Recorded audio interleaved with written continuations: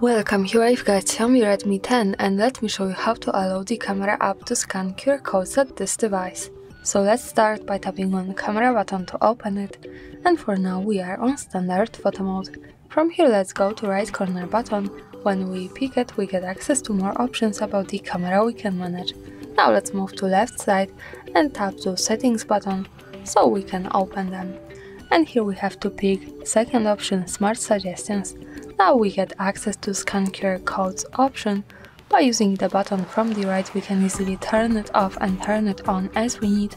And of course I suggest you to keep it turned on because this is the easiest way to scan QRs at this device. Now you can do it by just putting them inside your camera and you don't need any other app to do it.